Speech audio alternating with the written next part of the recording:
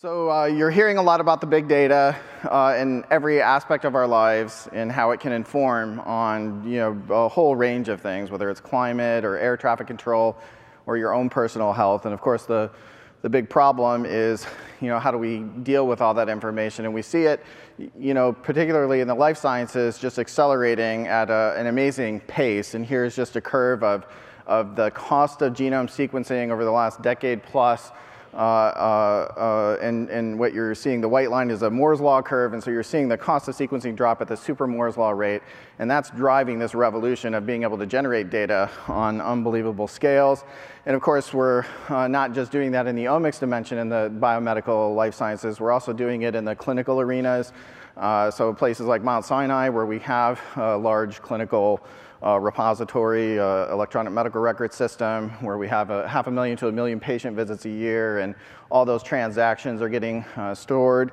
And what we want to do is accumulate all this information. So we're generating, from at multiple scales. So the institute we have at Mount Sinai is the Genomics and Multiscale Biology Institute, because the scales are looking at the molecular dimensions, to cellular, to tissue, organ, to organism, to ecosystem. We want to be operating at all those scales, and how is information flowing between those levels. This is just to depict how at the molecular level these data are interacting with one another. They're not interacting in simple linearly ordered pathways that the textbooks might like you to believe. They're highly nonlinear. They're interacting in what forms networks, and these networks form networks of networks to define the complexity of these living systems. And if we want to understand biology and the true complexity of disease, we need to be thinking at this more network-based level. And once we understand some of these networks, we can get away from single gene views or single metabolites of vitamin C, vitamin D. We can look more holistically in how perturbations in these molecular states can affect different parts of the system. Here, going on in a single cell or tissue type, but we're more complicated than a single cell or tissue type. We're made up of lots of different organs, and so we have to be thinking about how is the communication going on through the whole system, because the way we operate isn't at the single cell level. This amazing machine is highly integrated, and so we have to be able to model how this information is flowing between cells, between tissues, and throughout the entire organism, and ultimately to entire ecosystems. So that's our goal, and one of the technologies I helped develop with Pacific Biosciences was a single molecule real-time sequencer. So this is just the amazingness of technology that's driving this revolution of big data in the life sciences. And what we're able to do at this point is look at a single molecule of, in this case, DNA polymerase, while it's synthesizing a strand of DNA. So that's the sequencer, and the amount of information that comes from that is about 100 times bigger than the kind of sequencing data that occurs today, because you're picking up all this kinetic information of how the polymerase is interacting with that DNA, which provides lots of additional information. And of course, we don't have to isolate to just one molecule at a time. We can multiplex over many tens of thousands or into the hundreds of thousands of these molecules at a time, and simultaneously generating all of this information. And one of the things we apply it to are in rapidly understanding outbreaks of, say, infectious disease. So here, just showing you some of the hot zones that exist around the globe where very horrific infections occur, kills lots of people. Infectious diseases are one of the leading killers, if not the leading killer in the world. And so can we use this kind of technology to rapidly elucidate outbreaks and help better treat and predict those outbreaks? And so we applied this to cholera in Haiti. You might remember Haiti in 2010 had an earthquake, horrific event, followed by this cholera outbreak, another horrific event, many people killed. There was lots of discussion going on about where that came from. Was it brought from afar? Did it emerge from the waters of Haiti? And so on. So we were able to get literally samples from Haiti with Matt Wilder at Harvard on a day. The next day we had that sequence, the entire genome of the cholera bug that was causing that infection sequenced, in addition to 5 other strains that exist at different geographic regions around the world, and analyzed the data the next day, wrote a paper the next day, had that submitted to New England Journal, and 3 to 4 weeks after we collected samples from Haiti, we had a paper online in the New England Journal describing that particular bug. So it was one of these, being on a rocket ship type experiences. And what we were able to tell from that rapid information gathering and analysis was achieving some understanding about where that bug came from, and our data pointed very strongly to not that bug didn't emerge from the waters of Haiti. It actually came there from afar, most likely from southeast India, Bangladesh, Nepal, and that has significant implications for how you might treat that disease. For example, if it's not endemic to the area, you might want to vaccinate aggressively to prevent it from becoming endemic in the region. So those questions matter a lot. We did the same sort of game with the Akola outbreak in Germany. You might remember that back in June 2011. We, again, and the problem with that particular bug is it was very, very virulent. The kind of serotype that that bacteria reflected when they first analyzed it had never been seen to be so virulent. But this bug was actually killing people. There are 900 people in Germany today that are on dialysis awaiting kidney transplant because of this infection. So we, again, sequenced that bug in addition to lots of other strains that had the same serotype as that bug to try to understand how did this become so virulent and how are we going to best treat this particular form. So we, again, had a paper in New England Journal on this very, very quickly. Again, sort of unprecedented speed of the science if you have the right analytical engine to pull that information in and analyze it.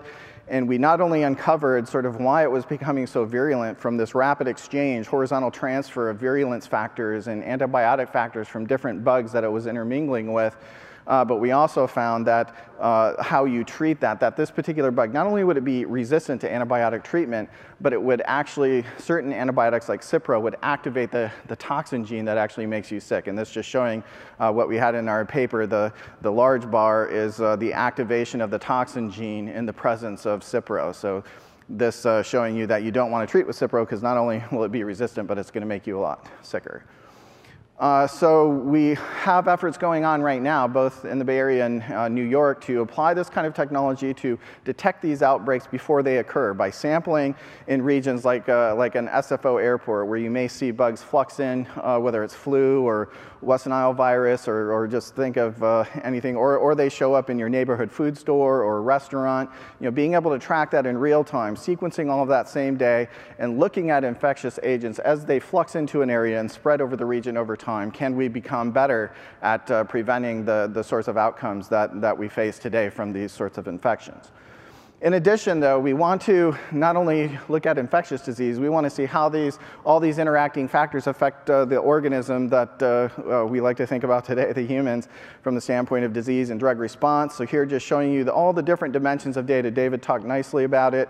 All these different dimensions that you can monitor, and we ultimately want to integrate that information. We want to generate, here showing you a paper we had recently in PLOS Biology on just integrating DNA variation, RNA variation, metabolite levels, protein interaction, protein-DNA binding, protein small molecule interaction, all of these different data domains under a unified mathematical framework, very much like in the spirit of what GNS Healthcare does and many other companies, IOSD, all sort of focused on this big data integration to do something useful, predict something that can help treat and diagnose disease.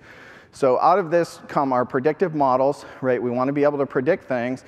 And here I'm showing you from one of the studies we carried out. This is about 800 patients that were undergoing bariatric surgery, so morbidly obese. And we looked at omental fat and sub-Q fat and stomach and liver, molecularly profiled all of that, the RNA. We profiled the DNA and applied Bayesian network inference algorithms to this, where we treated DNA variation as a systematic perturbation source to make causal inference. This is the network that results. And one of the cool things about once you have these sorts of networks, now we can start projecting all the different disease conditions like asthma, COPD, Alzheimer's, obesity, diabetes, heart disease, breast cancer, all of these different diseases where we can generate signatures of what's happening in the body at the molecular level and project them onto these networks. And what we found through all of these different diseases is that a particular network, omental fat, those nodes that are highlighted in pink, were consistently showing up over and over again across every single one of those diseases as causal for the disease. So here's sort of a common mechanism affecting a broad range of diseases, again, from obesity, diabetes, to Alzheimer's, to COPD, to asthma, to all different sorts of cancer, IBD, rheumatoid arthritis, and so on. But finding a very critical network. Now we can go into that network, since it's a probabilistic causal framework, and we can see how these different nodes, how these different genes are connected causally, so that we can understand how to intervene in the system, how to perturb it to affect the state of that network to transition it into a better state. And so I'll just finish with a couple of examples of how we've applied this and come up with novel discovery. Here, showing you that same network, the nodes highlighted in pink. I'm showing you the network here. And now we're systematically in silico going through and perturbing all of the nodes on the computer to understand what happens if we punch this gene down or up. What happens to the state of the network, and how do we predict it will affect disease? And the one highlight I'm showing you here is a gene, PPM1L. It was a gene that was a sort of a central regulator in that network. When we punched it in silico, it had a broad effect on that network. And what it's showing you is red is your down, green is your up. And so our model said if you downregulate PPM1L, you're going to upregulate insulin, downregulate glucose, very good for diabetes, but you're also going to increase fat mass, and you're also going to downregulate genes that are involved in hypertension to give higher cardiovascular risk. So we're able to see more holistically all the benefits and liabilities of targeting that particular gene. And here we're just showing you the experimental validation where when we experimented, so remember that was all done in the computer. We could go through in a matter of minutes and understand what each gene was going to do and which one we might want to use to target. In PPM1L, we made all those predictions, and here you're looking at the actual experimental validations. What did we find? We found that it lowered glucose, just like we said it would, but the other curve in the middle is showing you different fat masses of animals that have the gene knocked down versus up, and they get fatter, just as we predicted. And then we also saw increases in blood pressure, just as we predicted. But remember, we did that all in silico. And the interesting thing is when we look at what PPM1 sits next to in the network, it sits close to PPAR gamma. PPAR gamma, we know, is a target of rosiglitazone, or Avandia, the marketed form of rosiglitazone. And what do we know? So our prediction in a paper that was published long before these clinical studies came out was that if you start messing with that part of the network, you might lower glucose, but you're going to increase cardiovascular risk and you're going to increase fat. And then what do we know about the clinical studies that came out 2 years after our paper? And this is from giving the drug to people. We found out that rosiglitazone treatment makes you fatter, lowers your glucose, and it increases your cardiovascular risk. But again, that had to be found by actually giving somebody the drug and watching the glucose get lowered and watching the increased risk of heart attacks occur versus doing it all in silico and predicting that without the human outcome. And so just to finish, we're sort of in this mode now where we're able to take these networks and actually define the different states of the system through the probability structure that emerges from all the integration of this data.